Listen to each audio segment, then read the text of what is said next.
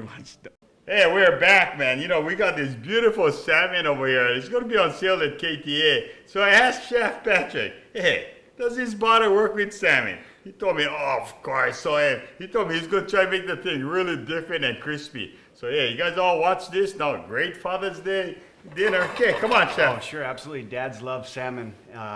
Basically, this butter is a great way to saute any type of fish. It's good for melting on top of a pre-cooked fish, but what we can do is we can get this butter nice and hot and cut a couple pieces out. I don't want to cut your fingers. Okay. We're gonna cut a couple little pieces. Okay. Tell me about this salmon here. This is a wild salmon, and you can tell because of the dark orange color. It's a deep. You can tell that this fish has been. You know, sometimes you see the farm raised. It has more of like a bright orange. Oh. This deep dark color is actually because this fish has been feeding off like natural like shrimp in the ocean. So flavor. Beautiful flavor. Oh, very, beautiful very nice. Flavor. Yeah. We're gonna just put that. You know, our cameraman, he goes Alaska fishing like that, and he brings back these nice salmon here too. Yeah.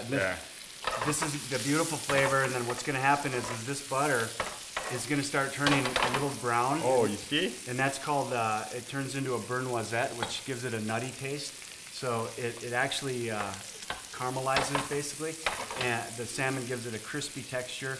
You notice he puts the meat side down first. Always, yeah. Right, always, yeah. Always meat side down first. Yeah. Yeah. And then you want to make sure that you get the nice crispy to hold the juices in. Okay. When you flip it over, that's when you kind of let it finish cooking, because you're gonna end up with that crispy skin. You like, right? Everybody. My kids, my wife, everybody loves the crispy skin. Oh, I love crispy skin. Yeah. But this is going to be basically making its own little sauce in here. Oh, too. Look at that. Oh. Yeah, nice. Hey, how's my partner frying pan here, George? This is the nicest fry pan I've ever eaten. You see, all you guys out there, George Yoshida frying pan. Awesome frying pan. Ooh, look at that, man. So you serve this, you can put it over pasta. Oh, look at that skin. Oh, you saw the skin. I cannot wait. Maybe we could have George's wife on. Come on, Cheryl. Why don't we have a taste tester? Okay, let's have George's wife taste this. Get a little piece out there. Yeah. Huh? Come on. Okay. Right there. There you go. And here's George's wife, Cheryl, man. I tell you, isn't she just the most beautiful person in the world? And she's just the nicest person. Okay, Cheryl, taste test. Very hot. What do you think? Oh, awesome. Okay. I like the skin. Yeah, you like the skin? Me too. You know, the wild skin gets crispier than the farm raised too. Good, you see? Very good. Awesome. See, better than the husband's cooking. Awesome. Okay, bye-bye. Bye. Aloha, and thank you so much for joining us on Seniors Living in Paradise. We're having so much fun today with the Hilo High School class of 1940, celebrating their 70th class reunion. Unbelievable. And you know, I get really upset when I attend these reunions and these people look younger and they act younger than me. But here are my friends, the co-chairs, Shizu Akamine, and we have Helen Young. Both of them are the co-chairs for this event. Ladies, this is a 70th reunion, right? Yes. That's correct. Yeah. And I just wanted to go back 70 years. How many classmates had that year? Yes, the graduating class was 510. That included the Smith Youth class. You remember? We had the special class. Well, it included those boys. Over 500 classmates. 10. This is in 1940, mind you. I see. And then today, how many showed up? Yes, present today is 39 of the that's terrific. Yeah. So what kinds of activities, Mrs. Young? What are you guys going to be doing today? Oh, we have a special candle lighting ceremony for our deceased classmates during the last 5 years. And we have 45. Wow. Yeah. Okay, you know, I heard that this might be your last reunion. Yes. No. We're getting...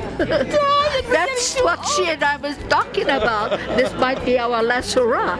We've been working on it for the last 4 40 years. Yeah, Right? you know, everybody in this class is 88. 88, 89. About. Well, 88, 89, and that's still young.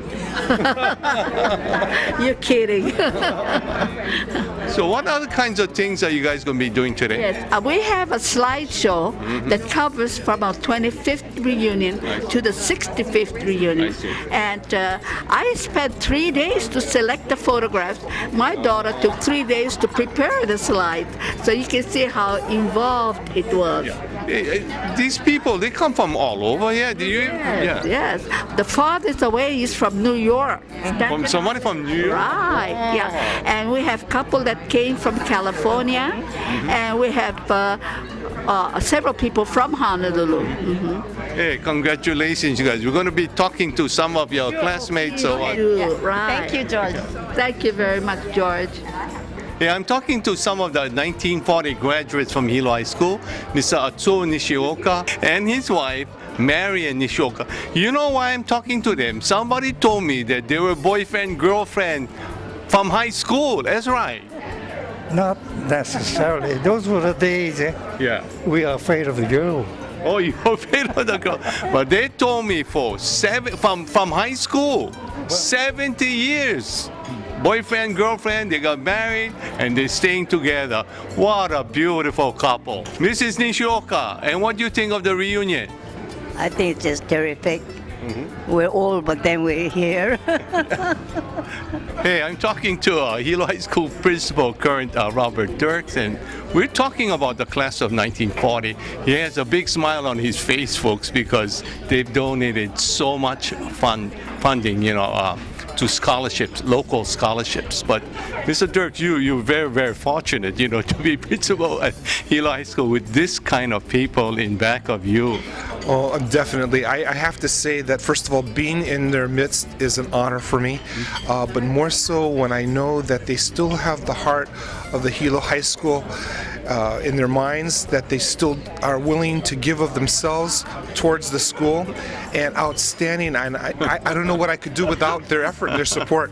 Wow. You know, I understand they first donated something like $18,000, you know, from their class funds. And in the last 20 years, they've donated over $20,000, making a total of $38,000 so far. That is unbelievable. You know, not all of our classes have come and risen to that level of donation, especially from the alumni. So I hope they set the bar. Yeah, set the bar, and then other classes can take it, you know, try to mess them up. Yeah. But I appreciate this group so much. They're just full of the Viking spirit. You know, one gentleman said to me, he says, "Once a Viking, always a Viking." Always but, oh a my Viking. goodness, that's exactly what we stress today to our alumni and to our current students. Hey, thank you so much for joining us. Thank you very much.